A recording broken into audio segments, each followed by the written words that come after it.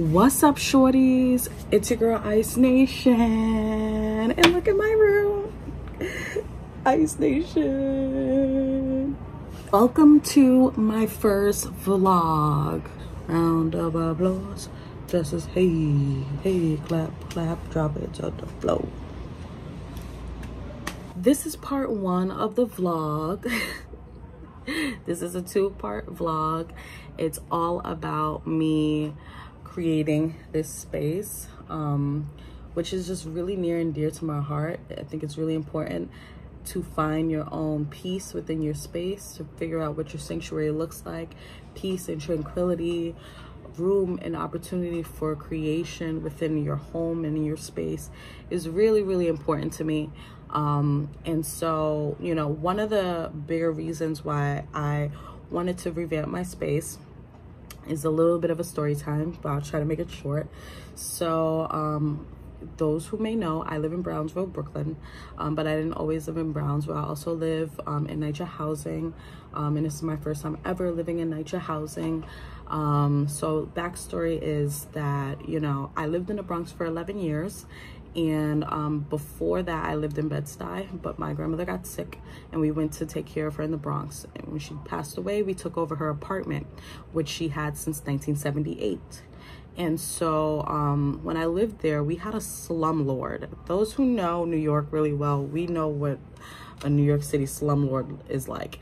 And so because we lived close by the Yankee Stadium, lots of gentrification is starting to happen. And so my mom and I were actually affected by that gentrification, and many other people that lived in my building, because the landlord was actually trying to hike up rent, was actually hiking up the rent in order to get tenants to voluntarily leave, so that they could turn the building into condominiums. They could turn the apartments into condominiums because they were really large apartments. And so as a result of that, you know, it was a really tough time where I was like 18 years old.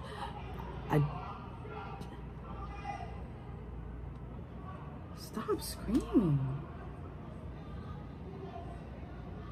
Woosah, woosah. Jesus, please, Jesus, peace be still in the name of Jesus. Peace be still. Okay, I'm gonna try to talk over my neighbors that are yelling super loud like maniacs, fighting outside in the rain at 3:27 in the morning.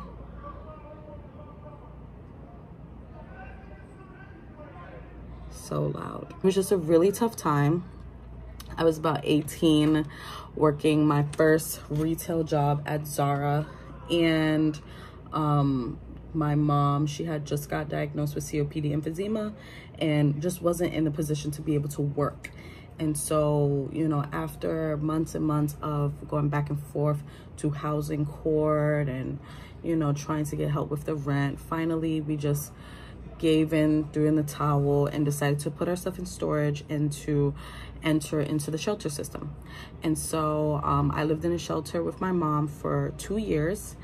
Thank God, by the grace of God, I didn't have one of those like heinous shelter experiences where people are stealing your stuff and all types of craziness.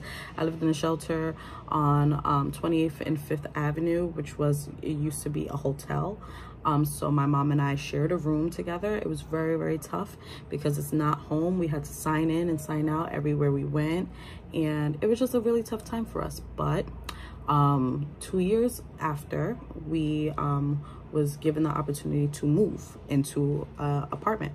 And because we wanted to have a space of our own, we took the apartment. The apartment was in Brownsville. And so we took this apartment in Brownsville in NYCHA, knowing that there would be a possibility that we would end up moving anyway to apartment of our choice, in a neighborhood of our choice. And so we did that. And it was a tough decision because we've never lived in Brownsville. It is a high crime area, so we didn't feel safe. and it was just really new. Never lived in the projects before, so definitely a really tough time, but we're grateful to have a roof over our head. And in the midst of the high crime area that I live in, and the noise that you may hear in the background, there's literally people outside shouting, like I mentioned before. You know, we still are able to find peace and joy and tranquility. And sometimes it's really tough. Like throughout the last 3 months, it's been nonstop fireworks, the fireworks mafia.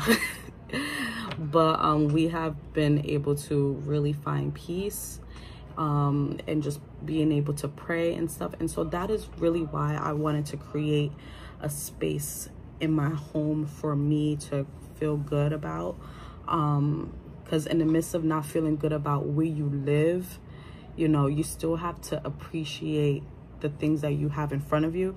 We have to start to view the glass as half full instead of half empty. And so in order for me to do that, I wanted to create a space where I can see the glass as half full and not just see, you know, my surroundings that are outside. I know I live on the second floor. I know they make a lot of noise. I know there's a lot of crime. I know they're fighting outside and stuff, but that doesn't concern me because I'm here. This is my space. This is what I have control over. This is my house. You know, this is where I should feel safe at. And so, you know, that is like the biggest reason why I decided to create this space. I hope you like it. In this vlog, it's going to be 2 parts like I mentioned before. I'm also going to be showing y'all how I did my knotless box braids. I used a crochet method by a girl that I found on YouTube. I can't remember her name right now, but she will be below because gotta tag, you know, wherever you learn things from. And you will also be getting, finally, the most asked about thing from everybody on Instagram is polygel. Everybody wants to know how I do the polygel nails. So in the vlog, I will be showing you a step-by-step of how to do the polygel nails. So stay tuned for that. It's 2-part vlog, 2-part vlog, not blog, 2-part vlog. And so, yeah, stay tuned. Let's get into it. Let's get right into it. Thank y'all so much for watching. Thank y'all so much for supporting. Like, share, subscribe. Like, comment, subscribe. You already know the vibes. And see y'all later. I think this one is ours. Thank you. You're welcome. You got next number? You got next number? Driving.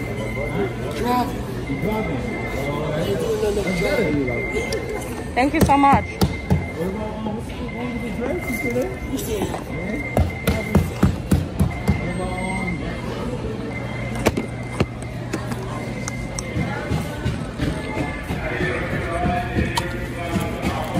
I'm not gonna get this because I just think that it's smarter if I get this one.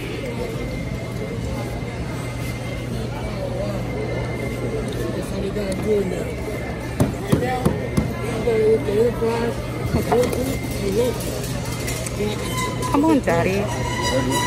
Lollygagging. Do I need tape? Like painter's tape? My budget. I don't want tape. I feel like my mom should have some fucking tape in the house. How much is the tape? Bugging. Not paying $7 for a roll of tape. Bugging now. I will order on Amazon. Crazy. Bugging out. Ready?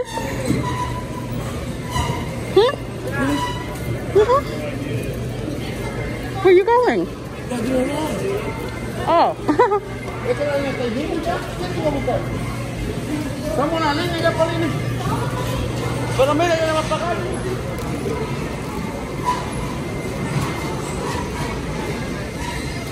Say hi.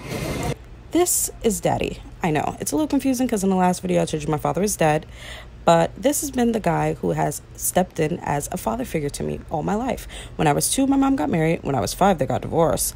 So this has been the guy who has been around the longest. So this is Daddy. It's getting late.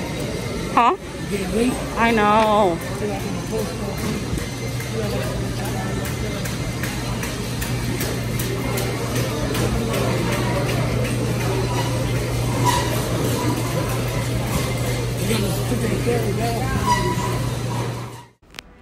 Okay, so I came home and decided to start working on my birthday look. Listen, I've been dying to learn how to do knotless box braids, and it's quarantine, honey, so this is the perfect opportunity. I watched a few YouTube tutorials. I found one that fit me best, which was crochet knotless box braids, and so I'm doing that here right now.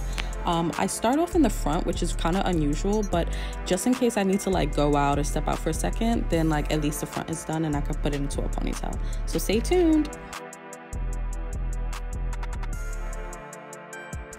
Okay, here we go. My least favorite part about doing anything hair related, which is parting.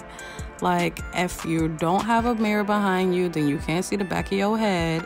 And it's just like kind of tough trying to get the parts super perfect. That's why you see I'm not even using a rat tail comb. I'm literally using a nail file to get those parts really crisp.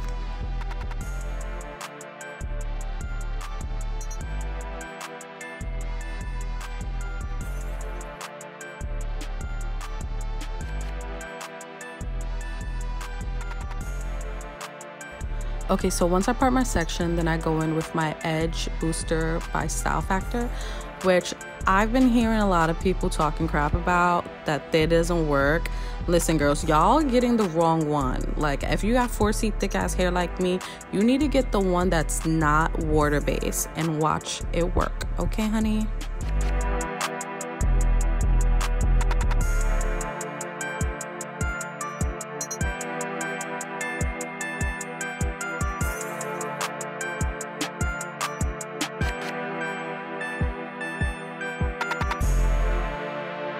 Okay, so what I do is I braid about a ½ inch down, and once I'm finished braiding like a ½ inch down, I'm gonna take my crochet needle and I'm gonna poke a hole through the braid. So I'm not going at the root, I'm going through the braid, so maybe like a braid or 2 down, and I'm gonna grab my hair, not too thick of a strand of the hair, but I'm gonna grab the hair and then I'm going to put it through the crochet needle. Now the key is to hold on to one side so it doesn't go all the way through, like kind of how we usually do a crochet loop. And you want to make sure you have like a strand on each side, and then you're just gonna start regularly braiding. So I'm just gonna like braid regularly and add a little bit of my style booster, and while I'm keep on braiding, then I'm gonna start to add the hair after a while. But you want to make sure that it's smooth and you add your jam and stuff like that. So as you can see here, I've already gotten down to like a good part, and now I'm like starting to add more and more hair.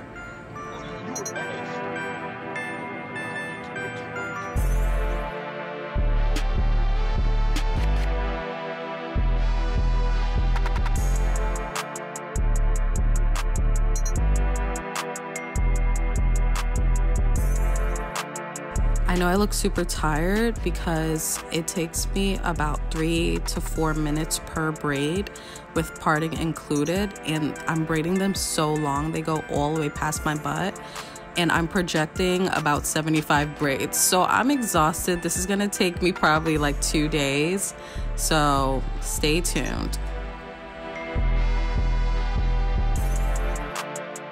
I keep saying, emphasizing on it's a journey, it's a journey, it's a journey. If you're going through it and your eyes are open to something else, like, wait a second, I was focusing on this all along. It's not really this, it's this. That's fine. You switch it, you go with it. Whatever God has put it on your heart, that's what you do. You know, I'm not saying switch it because you feel like it's not going your way, because it's not always going to feel that way. I'm saying if God is opened your eyes to something else, then you go with that, you know, because remember, we're still learning. We are still building our prayer lives. We're still building our discipline in reading the word, right? And knowing God, knowing the word. So he's not going to show everybody everything the same way. He's not going to move with everybody all in the same way. You know, you might need somebody to talk to and to talk with you. You know, you might not be at that place where you can say, well, I'm just going to God, God gonna show me, you know, because that does not work for everybody. Everybody's at different places. Okay, look, I'm on day 2 now. What you just heard was me on a Zoom call with my church group. Yes, honey, I go to church. I love church, and I be edifying my spirit with my girls. But yeah, I literally have no shame. I'm doing my braids on the Zoom call with my camera on. But I'm almost done. I'm just adding some curly hair to give like a little bit of body. If you follow me on Instagram or you know me, you know last year I had some braids that had curls in it. So I'm just kind of, you know, jazzing it up a little bit.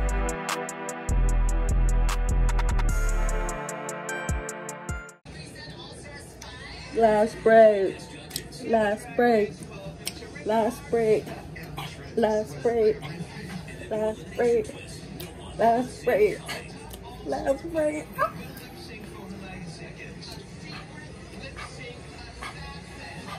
Let's get it, let's get it, let's get it, let's get it, let's get it, let's get it, let's get it, let's get it.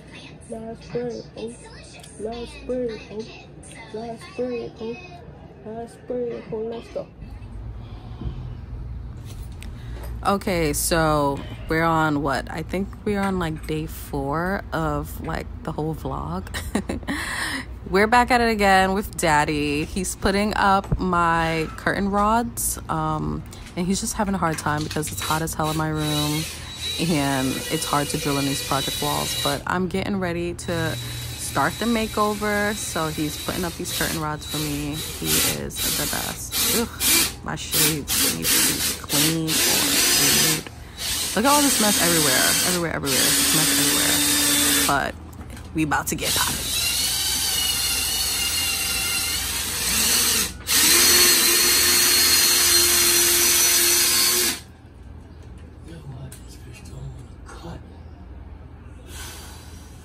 It's not working.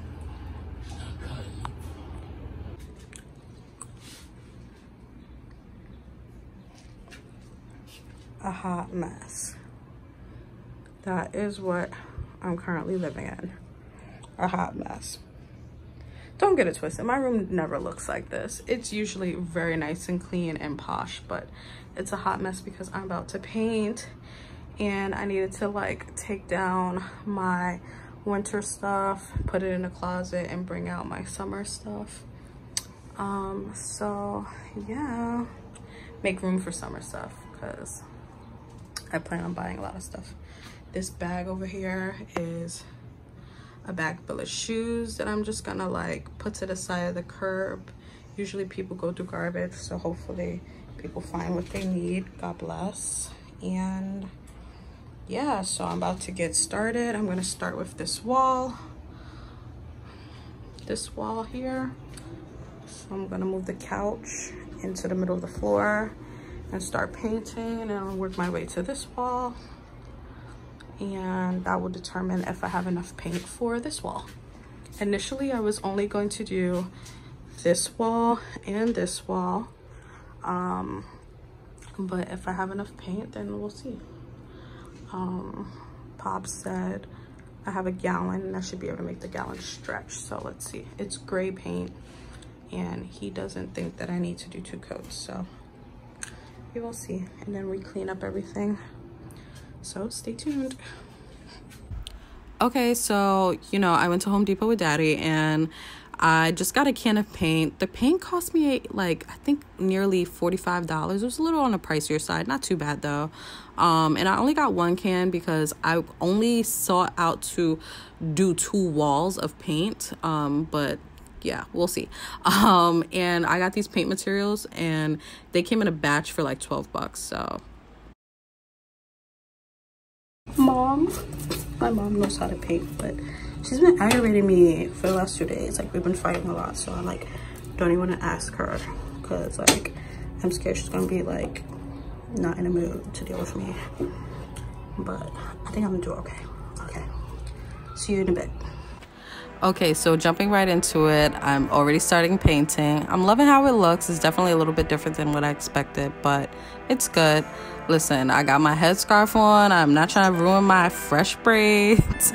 And listen, I'm in the house painting my room all by myself. So like, if you see a little like saggage because I don't have on a bra, like, don't judge me. I'm about to get a breast reduction, so like we'll vlog and talk about that at another time. But like, listen, for my size, like my boobs are not on the floor, so like I just wanted to say, like, don't judge my saggage.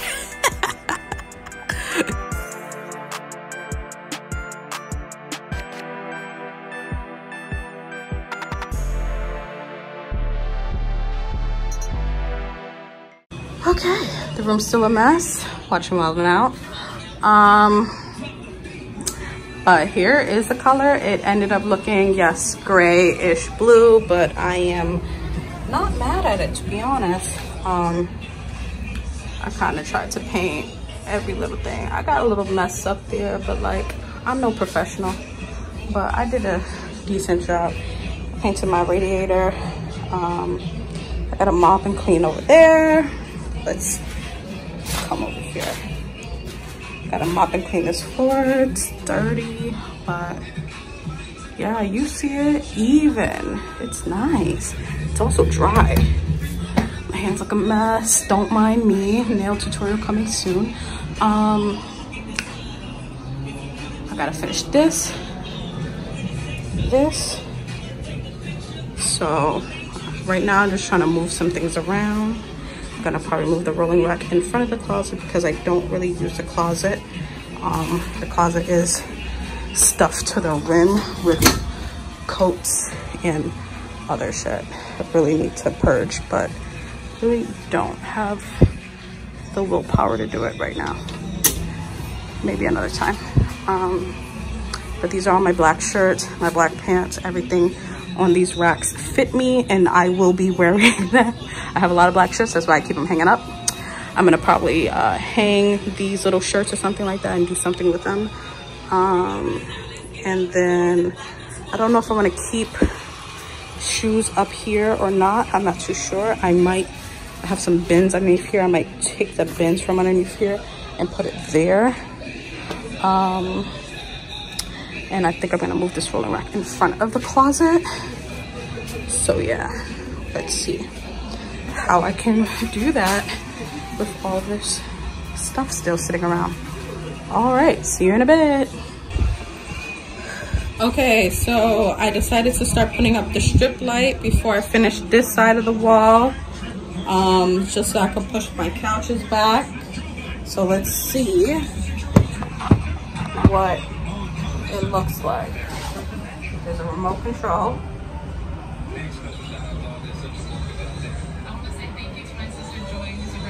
Oh my god. What the are you kidding me right now? Only one side is lit up. I'm about to have a heart attack. What? Nah, baby. What the?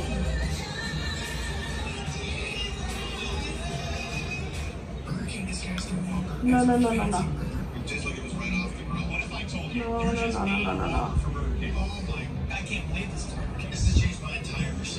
What? Oh my gosh. Oh my god. Okay. I gotta figure. Oh please, Jesus, don't let it be a short in this light. Oh my god, I'm gonna be so pissed.